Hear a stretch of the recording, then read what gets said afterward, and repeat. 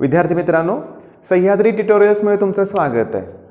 Wave theory of light हा topic मी आज सुरुवात करणार आहे. लक्षात घ्या, मी सगळ्या कन्सेप्ट क्लिअर करणार आहे. ओके, त्याच्यानंतर PDF ची लिंक पण मी शेअर करतो तुमच्याबरोबर. त्यात एक 90 क्वेश्चन्स आहेत, तेवढे सॉल्व करा. वेव्ह थेरीवरती 2 प्रश्न कमीत कमी CET येतात हे लक्षात घ्या. ओके, आणि ते दोन्ही पण इझी असतात क्वेश्चन, म्हणजे हे 2 मार्क आपल्याला फिक्स करायचे आहेत आज. लक्षात घ्या. मग आता मला सांगा, हा टॉपिक तयार करताना सुरुवातीला आपण काय वाचूया? तर न्यूटन्स कॉर्पस्कल्स थेरी. आता ही थेरी जी आहे ना, ते कोणते कन्सेप्ट किंवा कोणते फिनॉमिना एक्सप्लेन करते, कोणते एक्सप्लेन करू शकत नाही हे नीट वाचा तुम्ही. नंतर हायजेन्स वेव्ह थेरी. हायजेन्स वेव्ह थेरीमध्ये पण बरोबर आहे, तिथं कुठल्या कुठल्या प्रॉपर्टीज लाईटच्या एक्सप्लेन केल्या जाऊ शकतात आणि कुठल्या एक्सप्लेन केल्या जाऊ शकत नाहीत, हे पण पॉईंट करा, हे CET देतील. त्याच्यानंतर आहे spherical wave front, plain wave front. हे जे थेरॉटिकल क्वेश्चन्स आहेत ना, हे तोंडी डिस्कस करूया. नंतर आपण थोडंसं न्यूमेरिकलकडे वळूया. का तुम्ही पण बघाल, जेव्हा ते 90 प्रश्न सोडवायला तुम्ही घ्याल आज, तुमच्या लक्षात येईल जास्तीत जास्त न्यूमेरिकलच फिजिक्सचे प्रश्न, म्हणजे वेव्ह थेरीमध्ये न्यूमेरिकलच जास्तीत जास्त विचारले जातात, हे लक्षात घ्या. ओके, मग बघा, spherical wave front, plain wave front, ह्या गोष्टी करा. आता सगळ्यात महत्त्वाचं बरं का, की वेव्ह थेरी म्हणलं की थोडंसं 11th स्टँडर्डचा पण पार्ट येईल. लक्षात द्या, हा तुम्हाला लॉ माहितीच आहे की म्यू म्हणजे कोण सांगा? Refractive index. मग रिफ्रॅक्टिव्ह इंडेक्सचे जेवढे फॉर्म्युले आहेत ना, ते तुम्हाला आले पाहिजेत. जर पहिला बेसिक फॉर्म्युला आपण काय लक्षात ठेवूया की sin I upon sin R. आता I म्हणजे माहित आहे अँगल ऑफ इन्सिडन्स, R म्हणजे काय? Angle of refraction. ओके, ह्या बेसिक गोष्टी तुम्हाला माहितीच आहेत. आता refractive index of water with respect to air असं जर मी लिहिलं, refractive index of water with respect to जर एअर लिहिलं मी, तर एअर मधली व्हेलॉसिटी इथं जे लिहिले ना विथ रिस्पेक्ट टू, इथली व्हेलॉसिटी वर येईल आणि वॉटर मधली व्हेलॉसिटी खाली येईल. आता मी असं लिहिलं, refractive index of diamond with respect to water, refractive index of diamond with respect to जर वॉटर लिहिलं, तर इथं काय लिहिलंय? वॉटर. मग वॉटर मधली व्हेलॉसिटी वरतील आणि डायमंड मधली खालती. आता तुम्हाला वाटेल एवढे सोपे फॉर्म्युले मी का देतोय? अरे हेच एक्झाम मध्ये क्वेश्चन्स आलेत, ह्याच्यावरतीच बेस्ड. लक्षात घ्या. आता व्हेलॉसिटी दिली असेल सेम, आता समजा वेव्हलेंथ दिले, मग refractive index of glass with respect to जर मी एअर लिहिलं, तर मग एअर मधली वेव्हलेंथ वरती येणार आणि ग्लास मधली वेव्हलेंथ खालती येणार. ओके, मग फॉर्म्युले तुमच्या लक्षात आले in terms of velocity, in terms of wavelength आणि sin I upon sin R. पण थांबा, जर refractive index of diamond with respect to water विचारलंय आणि तुम्हाला तो व्हेलॉसिटी नाही दिली, वेव्हलेंथ पण नाही दिली, या दोघांचे with respect to air refractive index दिले असतील, तर आतापर्यंत आपण काय केलं बघा? With respect to air velocity of in air, wavelength in air. इथे तसं नाही आहे, हे D आहे ना, तर रिफ्रॅक्टिव्ह इंडेक्स ऑफ डायमंड वरती लिहा विथ रिस्पेक्ट टू एअर आणि रिफ्रॅक्टिव्ह इंडेक्स ऑफ वॉटर खाली लिहा with respect to air. Okay, तर हे झालं सगळं. लक्षात घ्या की हे रिफ्रॅक्टिव्ह इंडेक्सचे फॉर्म्युले झाले. अजून फॉर्म्युले कुठले आहेत सांगतो.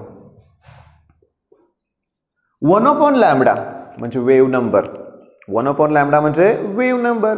मग तुम्हाला वेव्ह नंबर विचारला असेल ना, तर हे असे फॉर्म्युले वापरून तुम्हाला वेव्हलेंथ काढावी लागेल, त्याचा रेसिप्रोकल घ्यावा लागेल, तुम्हाला वेव्ह नंबर मिळेल. म्हणजे 1/λ म्हणजेच वेव्ह नंबर. ओके, त्याच्यानंतर आता नंबर ऑफ वेव्स हे पण सांगतो बघा. वेव्ह नंबर लिहिलंय मी आणि खाली लिहायला लागलोय मी नंबर ऑफ वेव्स, आणि त्याचा फॉर्म्युला आहे की तुम्हाला जे डिस्टन्स दिलंय त्याला वेव्हलेंथनं डिवाइड करा, म्हणजे काय मिळेल तुम्हाला? Number of waves. एवढेच नाही आहेत, अजून फॉर्म्युले आहेत. लक्षात घ्या, नीट बघा. आता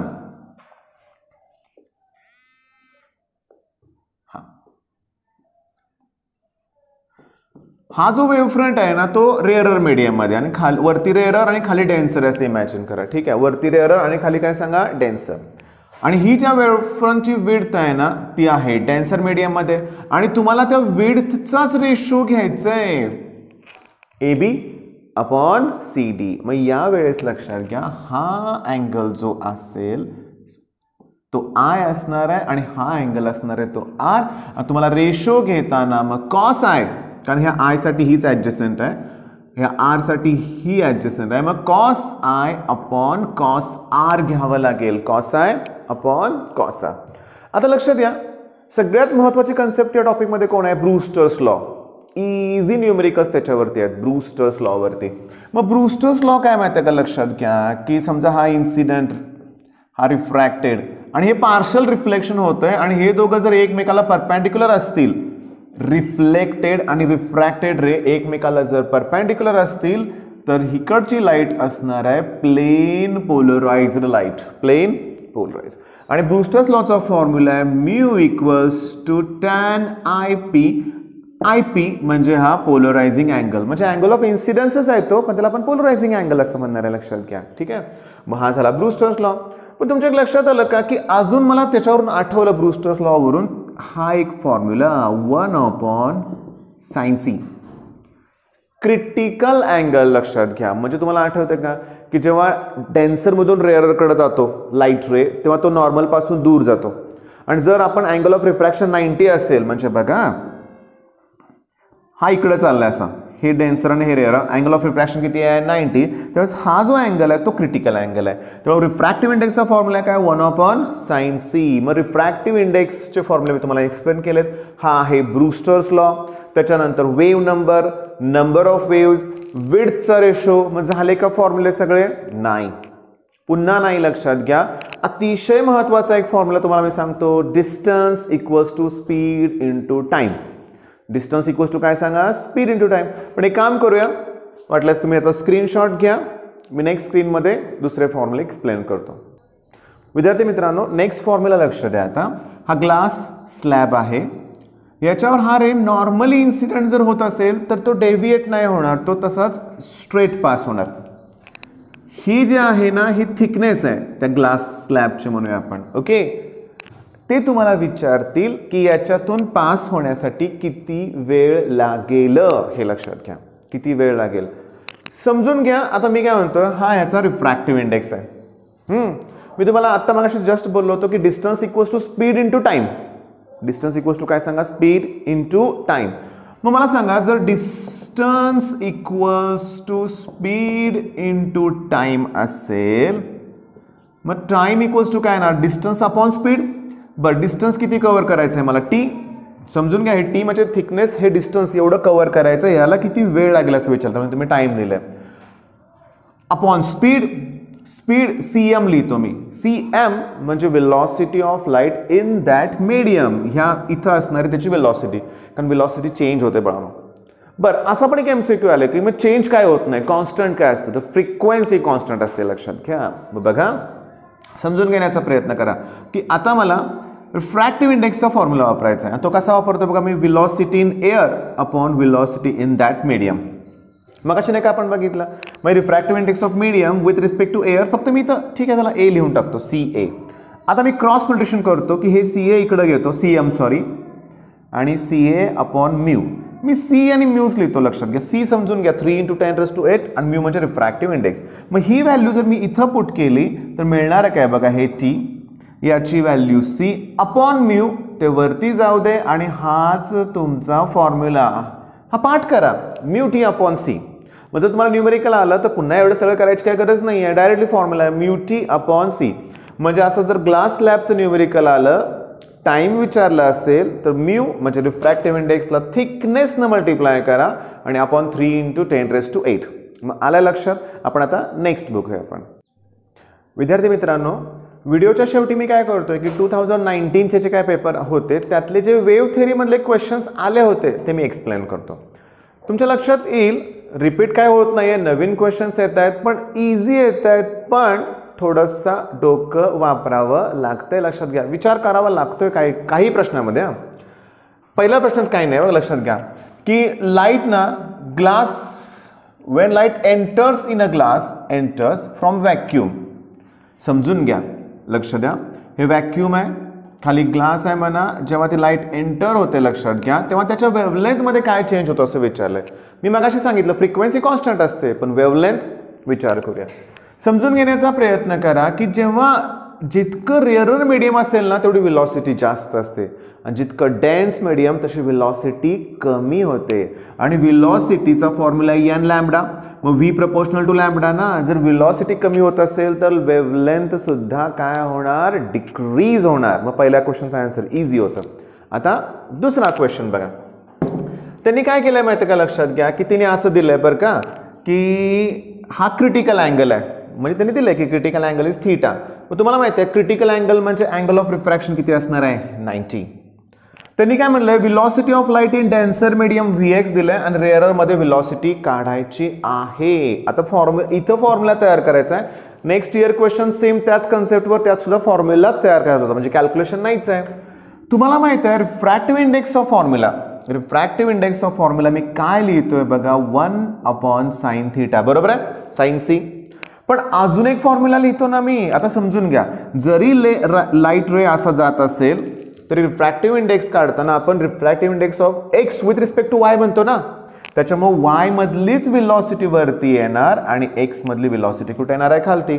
आता सिंपल आहे, दोन फॉर्म्युले कम्पेअर करा. म्हणजे velocity in Y upon velocity in x equals to 1/sin θ.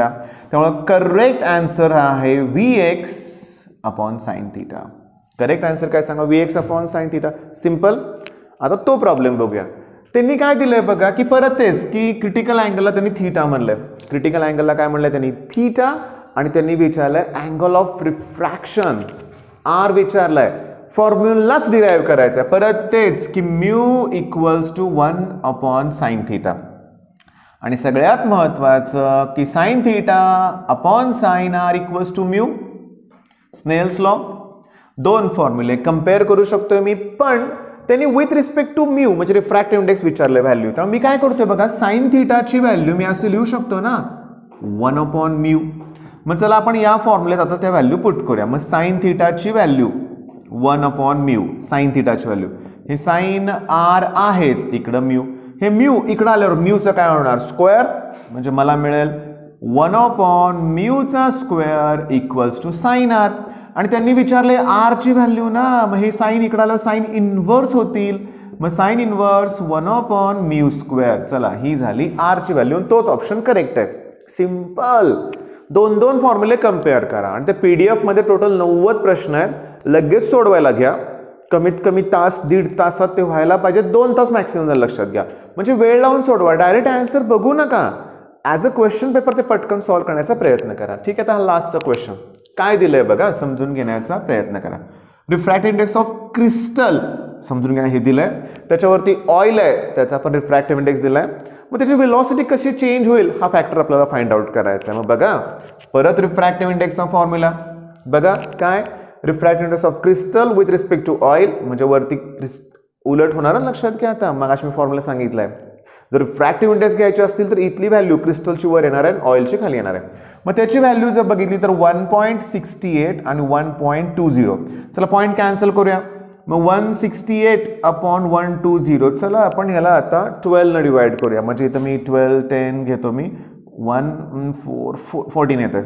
चला पुन्हा आणखी त्याला 2 ने डिवाइड करा, 7/5. पण त्यांनी विचारले व्हेलॉसिटी चेंज. आता मला सांगा, येताना ऑइल मधली व्हेलॉसिटी 7 हा फॅक्टर होता, इथं काय सांगा 5. मग तो जो चेंज आहे ना तो ऍक्च्युअली 5/7 आहे. किती आहे सांगा, 5/7. मग विद्यार्थी मित्रांनो लक्षात घ्या की आपण आता हे 4 क्वेश्चन्स म्हणून मी एक्सप्लेन केलेत.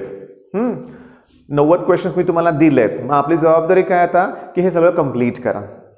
लगेच मी दुसरा व्हिडिओ प्रयत्न करेन दुपारी अपलोड करण्याचा. जरी नाही जरी केला तर हे क्वेश्चन्स कंप्लीट करा. ठीक आहे मित्रांनो, बेस्ट ऑफ लक. धन्यवाद.